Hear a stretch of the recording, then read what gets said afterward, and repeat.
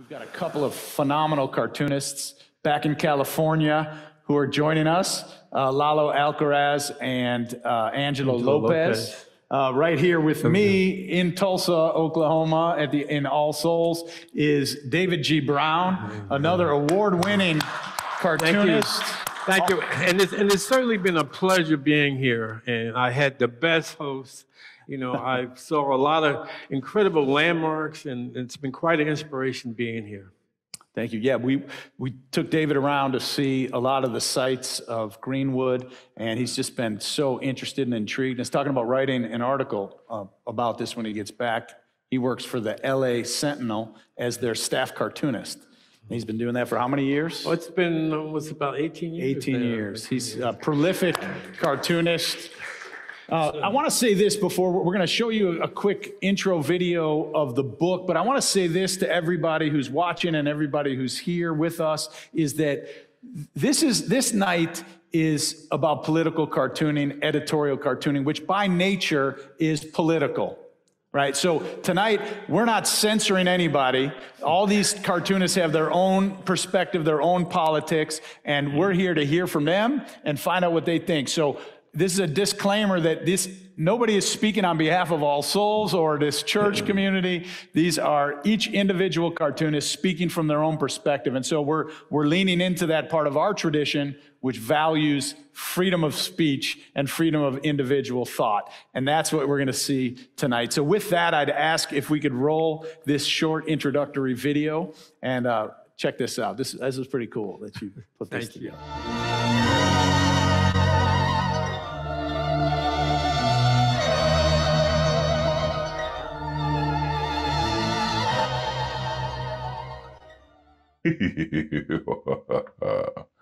Greetings. David G. Brown, award-winning cartoonist, educator, and publisher, wants to share his latest project launch, Pandemic, Race and the Media, #Diabolical 2020 Sucked. This book is a collection of political cartoons inspired by 2020, the worst year in my lifetime and probably yours. We had a racist liar for a president who tried destroying anything good about the United States of America, who made irresponsible statements that encouraged mistrust and divisions among Americans. And oh yeah, there was the pandemic that our government told us it would go away by summer. To date, there has been over 500,000 deaths in the United States of America. Last year had a profound impact on America and the world. Pandemic, Race and the Media, #Diabolical 2020 Sucked, features a retro sci-fi cover by the talented illustrator Lawrence Fletcher. Inside, the work of celebrated political cartoons by David G. Brown, Latino syndicated cartoonist Lalo Alcaraz, K Chronicles, Inc., and the nightlife cartoonist creator Keith Knight, who inspired the Hulu television series Woke, award-winning editorial cartoonist Steve Greenberg, and Angelo Lopez. Take advantage of this opportunity to be part of this historical book about the worst year of our lifetime, 2020, Pandemic, Race and the Media, #Diabolical 2020 Sucked. Yeah, I love that music. How'd you choose that music for the background? So the music is from The Day the Earth Stood Still, you know, a classic science fiction, movie, one of my favorites. And the reason why I chose that is because I felt that 2020 almost felt like a sci-fi movie, you know. Dystopic future that you've seen oftentimes in sci-fi movies. And I remember, you know, I was a full-time teacher until I remember March 13th when my principal walked into my classroom and said, "You're not coming back on Monday. You're going to do it virtually." And so, you know, the whole year 2020 just seemed so unreal. And you know, who would think that, you know, Americans are walking around with masks on their faces? It seemed like something from a sci-fi, Absolutely. dystopian sci-fi movie. Sure does. So, say a little bit. I'm going to pull up the some of your cartoons, Okay, but all as right. I do, talk a little bit about this. I guess this originally was going to be a book of cartoons about Donald Trump, Yeah, and then it sort of switched Yeah, over. I wanted to do a book, and I was planning to put together a book. And as I reflected on the cartoons that I was doing, I I did like maybe 70% of my cartoons were about Donald Trump. So this project actually started out as a anti-Trump, project, until the pandemic showed up.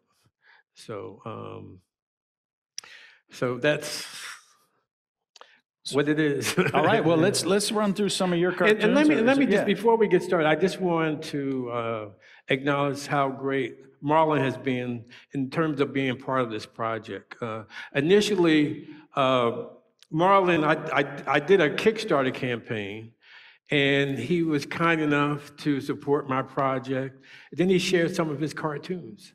And after reviewing his cartoons, I said, wow, this was been such a great contribution to the book. So I just want to say I really appreciate what you've brought to this project. Thank you. So let's give him a hand. I appreciate that. Well, what an honor for me. I really haven't had many cartoons published before this, but I've been following David. I've been following all of these cartoonists on Instagram. They all have great Instagram pages, and so I've been following them for a long time, and this gave me an opportunity when I saw you were doing the book to say, hey, would you be interested in any of mine? And I sent him some, and when he told me he was, I thought you said one or two, maybe three, and then as the book came out, there were 14 of my cartoons. And then also, I knew about Black Wall Street, and and after I got more and more involved with and the understanding of it, it's just a very important part of history. And so when I got invited to come and visit Tulsa, I'm really excited and inspired, being here. Thank you. Thank you. So let's run through some of your cartoons. Okay, most of these cartoons are really self-explanatory. So, Donald Trump talks about America first. And what are we first in? Coronavirus deaths, wealth inequity, racism and discrimination in healthcare. And what's interesting is that over the course of the pandemic, the rich have gotten richer, and the division between the have and have not has just gotten wider, which I think is just really frustrating and disappointing. Yeah. And of course, the pandemic that our government said would go away, what would you say, in the spring, that Right. it was going to go away, Right. and how it was played down, and, and actually, I think it was used as a political tool too. I mean, even today, it's really disappointing to see that. So this illustrates that. Let's talk about, how law enforcement treats individuals and groups, and how Black Lives Matter is portrayed as a terrorist group and promoting violence when it's really all about protecting the communities of color. Where at the same time, January 6th, it was like they're portraying it as a tour, and the violence, and our president at the time said that they're very good people. So, Yeah, so the different ways that protesters have been treated in this time, and I just love how through a couple of words and a couple of images, you really make that point. and then, I think that, one of the saddest parts of this pandemic is how many lives were lost when it wasn't necessary. And I think part of that has been the misinformation that's been conveyed and the way, our government and leadership approached it. So I think that's one of the really sad things. Personally, I've lost, people over the course of the year. And it's the value of life, to me, it's just really a sad situation. And of course, the Jim Crow laws, preventing people from voting. I mean, it's just a strategy by the Republican Party to win. And I think that, when you think about the United States and the right to vote is, one of the most valuable things that we have. It's important. It's very important. And this is pretty self-explanatory. I think, this was a tipping point, and I think a very important trial in terms of how, unarmed African Americans, over the year, statistically, it's just sad, Oh, yeah. just sad. Yeah. And I'm glad that, the verdict was right. And when you think about it, if it wasn't videotaped, how different would that verdict have been? Right. So. That's a great question. And again, just to be going through the pandemic and at the same time, this incredible racial reckoning, people were sitting in their homes. Right. And I think that's one of the reasons That's why true. people were paying attention in a new way. And this Exactly. became such an important issue. And I love how you highlighted that in your. So the one last thing I do want to say is I do think the pandemic really kind of was like an unveiling of some of the issues that we have in America, and just making them more clear and more evident. Some of the injustice and inequities. Right. So I do want to take the time to introduce Marlin's cartoons. I think that he's just has a wonderful spirit, and what he's done, with this church has been great, and his fight for justice, is very important, and I really commend him for that. I got here earlier in the week, and he was kind enough to show me around and look at the landmarks, and so it's really been special. And he's a really special man, on a mission, and that I'm hopeful that we'll be working together in the future. Thank you. I love that. Well, I appreciate all your support of my cartooning and my art, and just your mentorship. It means a lot to me. It's been just a joy to take you around, to see Tulsa, to see the historic Black Wall Street and all the places, introduce you to some of the people. Now you can see in the picture, for those who don't know me, I'm a minister by day and a cartoonist by night, I guess.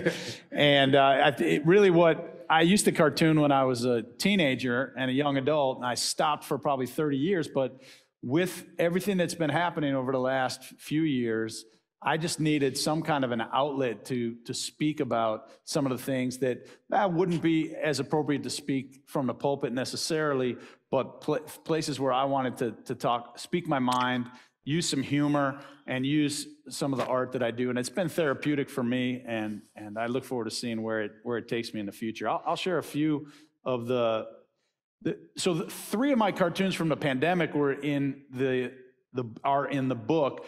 And then there's this series of 11 that come from a series of 30 that I did about the 1921 Race Massacre.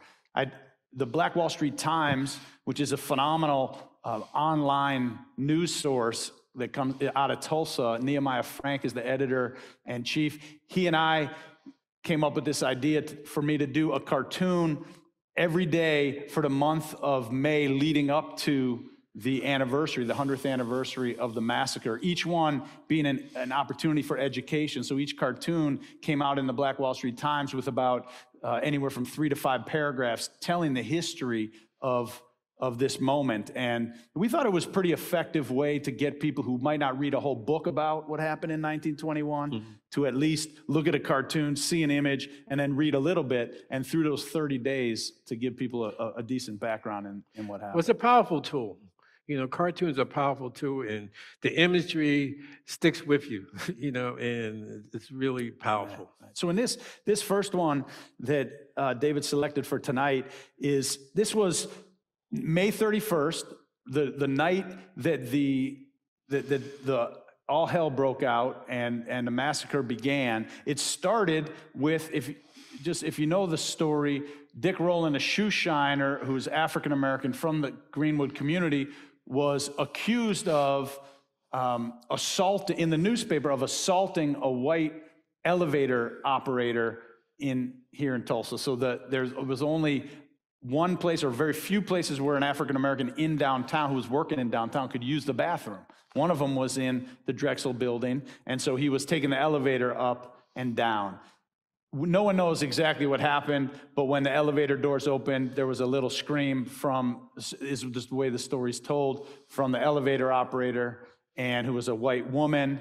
Anyway, to make a long story short, the newspaper on the front page, it's the evening paper, the Tulsa Tribune, had this article, "Nab a Negro for attacking girl in the elevator." Well, in 1921 America, to talk about a black male accosting or assaulting, which assault was a very strong word back then that the newspaper used, based on very flimsy evidence, that is what, mobs and lynchings and a lot happened back in those days with accusations like that. So you can imagine on the front page of the newspaper. So in this cartoon, I'm showing this young black, maybe a shoe shiner or someone coming back into the community at night, May 31st, going, "Look at this. Oh my God."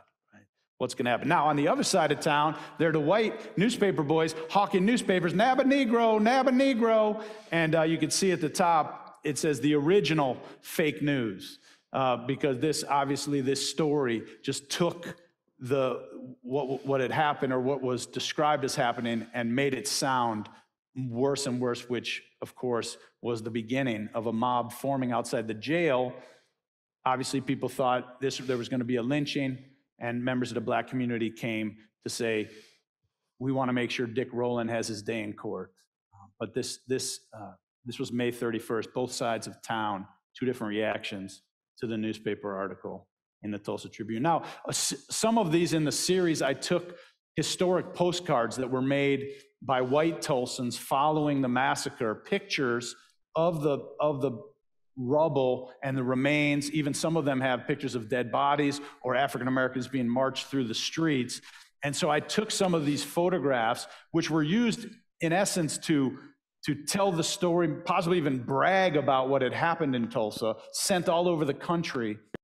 Well, one of the things Nehemiah and I talked about were finding a way to augment or alter those postcards with cartoon on top to try to tell a different story, a different narrative. In this case, "Mama, why do they hate us?"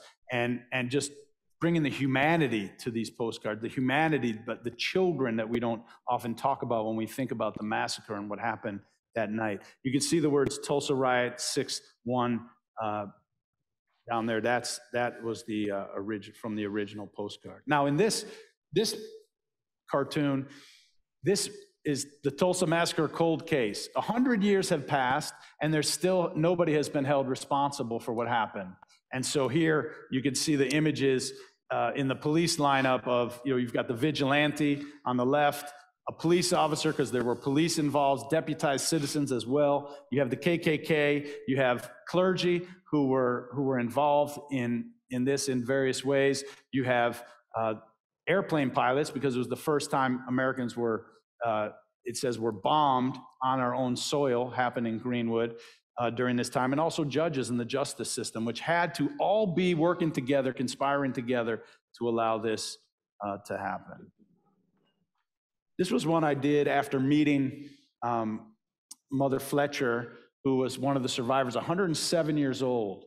And at the time of the 100th anniversary, she was speaking to the community and really asking the community to do the right thing. And part of doing the right thing is some form of reparations, both to the remaining 3 survivors, all are over 100 years old, and to the descendants and the community at large. So she was speaking out at 107 with passion, cogently, and powerfully telling her story. She was 7 years old when men came into her home and burned it down and looted, and she had to run with her family for her life. She remembers it like it was yesterday. I've seen her talking about it with tears in her eyes, remembering what that experience was like. And she was saying to our city, let's do the right thing now.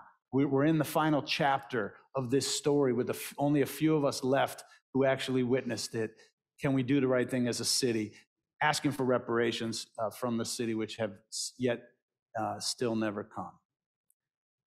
It's trying to sew the fabric of our community back together. And then this one, I think maybe the last one from my series, but you can see this is about, and this I think got some of the most conversation online.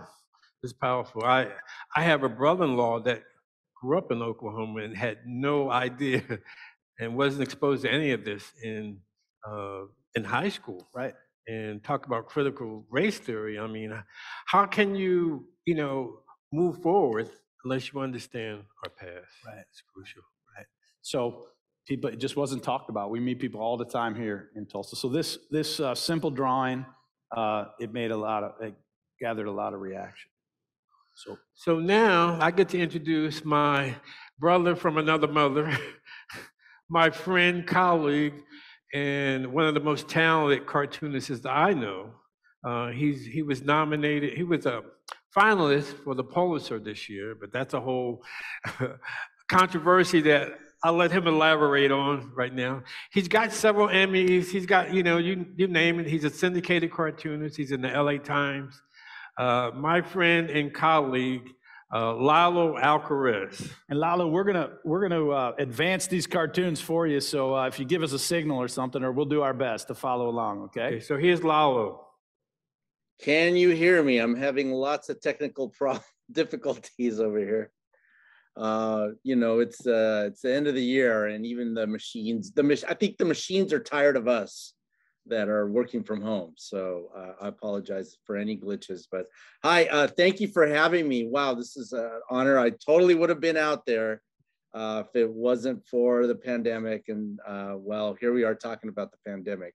But I am going to land in Tulsa one of these days and check. I'm working right now on a TV show called The Casa Grandes on Nickelodeon, and one of our executives is in Tulsa, from Tulsa, and I don't want to embarrass him any further in case he's in the audience or whatever. But if Neil, if you're there, wave. But anyway, so my cartoons are I cover obviously what's in the news cycle, and 2020 was such a strange year with the lockdowns and not knowing what's legal, what's not. We just had such a strange time, and I love UFOs, so I had to draw a whole planet Earth, suffering from this global pandemic. I mean, I'm blue in the face trying to explain to people that pandemic means it's all over the planet, and I don't know why I have to, re-explain the most basic things to people. But so what happened? Did my bug go all the way through and crash your computer too? I can't hear you, but yeah, let's go to the next one. I hope you can all hear me. This one, it was, talk about a strange year. 2020 was so strange that I actually worked with Republicans, and I worked with the Lincoln Project for a couple of cartoons. This one was about how every Trump event seemed to be a super spreader event. Somehow this guy is counterintuitive and was, bent on spreading coronavirus, because I don't know why, such a macho man. And so here he is with his constituency, the viruses, and they're all happy as can be and just spreading everywhere. But we can go on. Thank you. And also here's Trump with an orange stained mask, if you can see that. And he, of course, he is even through the mask, which says not effective against corruptovirus. This guy was spreading misinformation and doing shady deals and really harming the country when he should have been doing the opposite. Could change to the next one. This is one of my favorites where it says someone dropped the ball, and of course, the former president's famous for openly saying he's not responsible for anything. He doesn't take the blame for anything. And his famous management style, if that's what you want to call it. And here he is dropping a big coronavirus ball on the whole United States. This was one where, you know, editorial cartoonists, we have to generate so much work that sometimes two issues can collide, or we can kind of jam two issues together. And here's one, and sometimes it really works well for a compare and contrast. And it shows the anti-vax, anti-mask protesters demanding that the lockdowns end, ironically, while some of you know, the children, our children from other countries were locked up, migrants by ICE in cages by Trump, the famous separator of families. And here's a couple of coronaviruses talking, saying, one says, "What do you got there?" And the other one is it says, "Well, it's my coronavirus stimulus." And the other one's holding up 2 Trump rally tickets, again, super spreader events that just really, you know, exacerbated the whole thing and cost some people their lives. And I'm thinking of you, Herman Cain. Rest in peace. And that's and now I am Angelo Lopez. No, I'm just kidding. Thank you.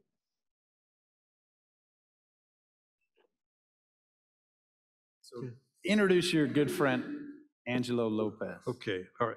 So the next cartoonist is Angelo Lopez, and he's a Filipino cartoonist, a very talented young man, and he has a very unique style. And I think it also brings like a different perspective to the book. So take it away, Angelo.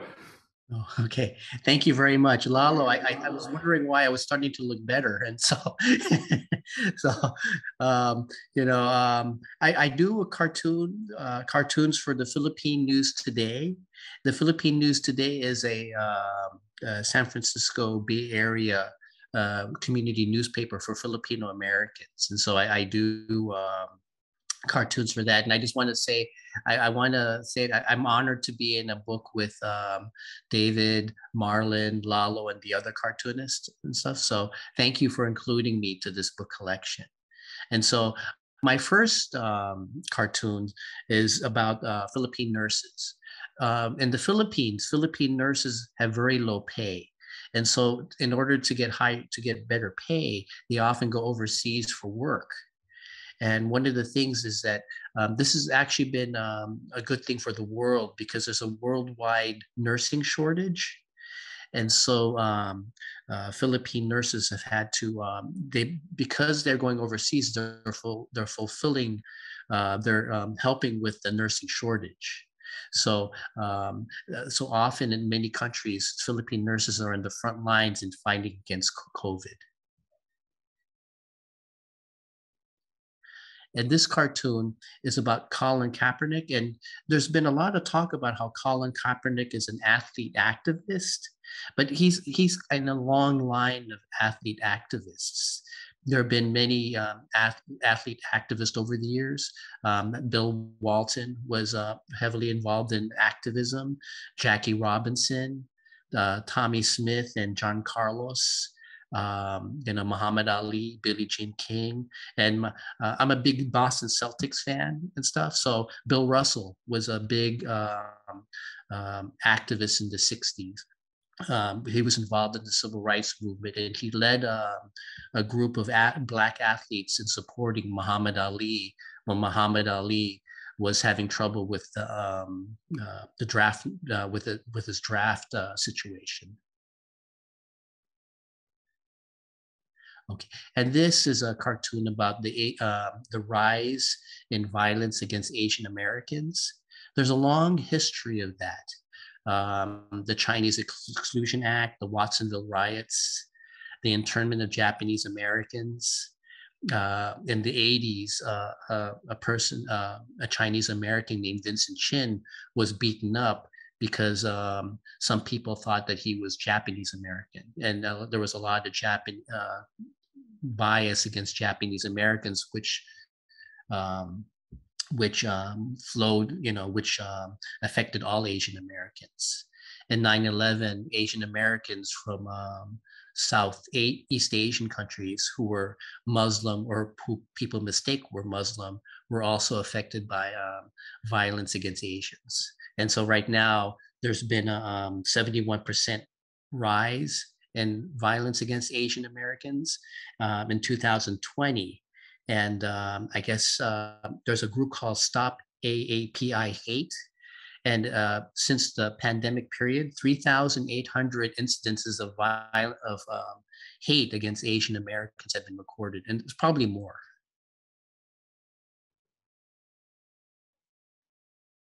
Okay, and this is another cartoon I did about how Philippine nurses are filling the nursing shortage both in America and around the world. Philippine nurses are doing a lot of work to help COVID patients, but at this time they've faced the prejudice against immigrants, prejudice against Asians, and also even though nurses, Philippine nurses make up 5% of the American nursing population, 25% of the nurses who've died of COVID during this period have been Philippine nurses.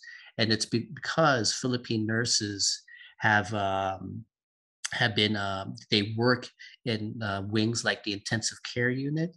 And so they're more vulnerable to being exposed to COVID.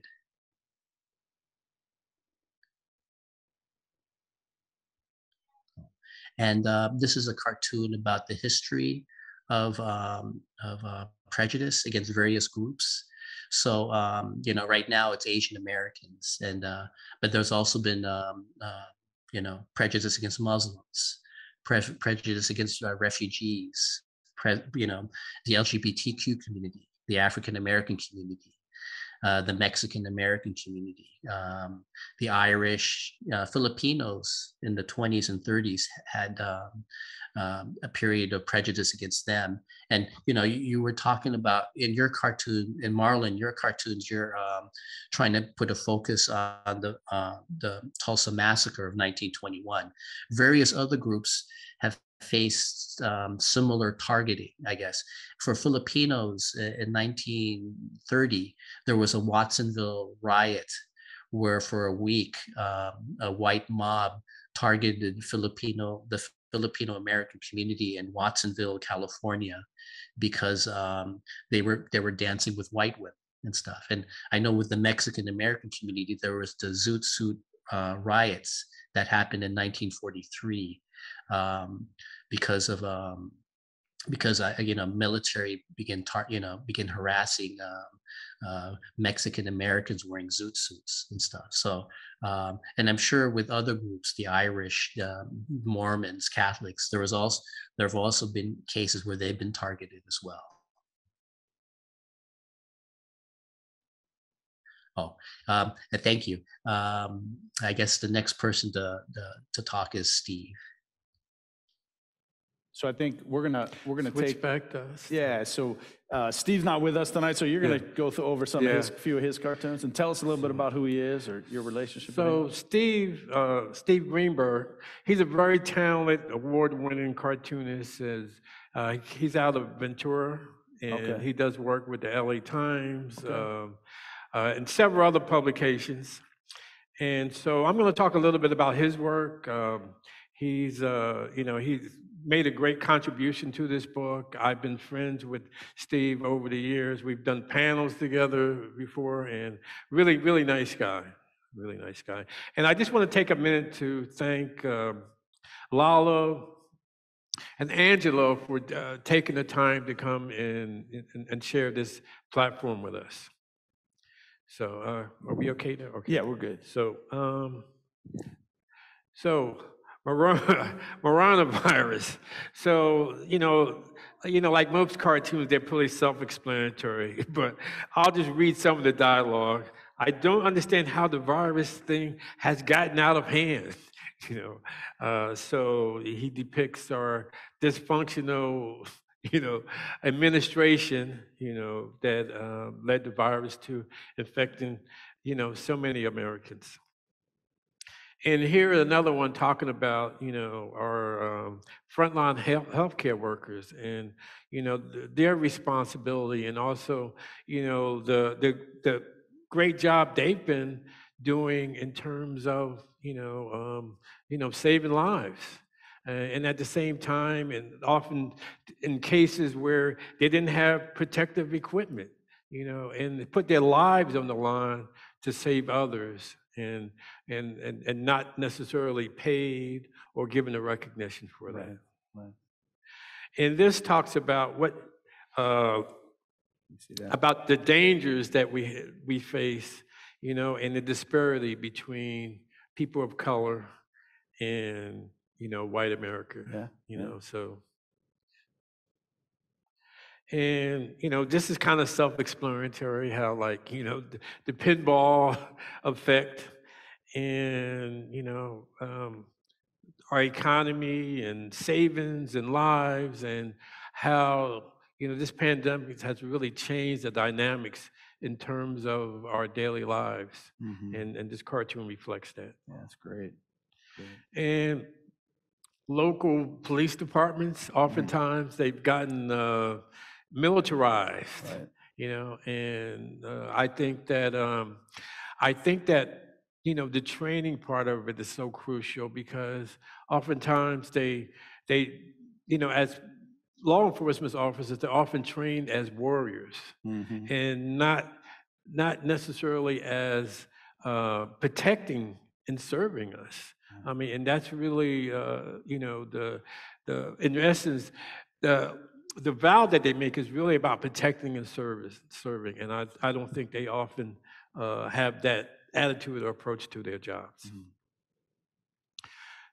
So I'm going to move on to Keith Knight, and Keith Knight is a syndicated, very talented cartoonist. He also inspired a television series. It's called Woke. It's on Hulu, and they just finished wrap on the second season. Yeah. And I know that Keith's been around for decades, doing his thing and advocating for justice, through his work. Yeah, he's incredible. So I have a couple of his cartoons. This one, is kind of self-explanatory. All lives matter with restrictions. Right. Restrictions apply. Right. And, he has a really kind of simplistic but powerful way of conveying his message. And speaking of the police department, so this cartoon is, what do you see in this picture? So this is a police officer application, question number 6. And do you see sons, brothers, fathers, human beings, or do you see target practice? Wow. So, very powerful, very simple. Keith is a very talented and great cartoonist. Wow, incredible. And one of the best out there. So we're going to move to Damara Clark, and she's my mentee. She's 11 years old, and she's a very talented, young lady, and she's also a very talented athlete. And she's a tennis player, and she's gotten tennis awards, and so she's quite inspirational. I met her last year through a mutual friend that said, "Hey, I know this young cartoonist, and she's got a little talent. Maybe you can inspire her." And so I've been mentoring her since last summer, and I've got her work published in a couple of publications. Of course, she's included in the book.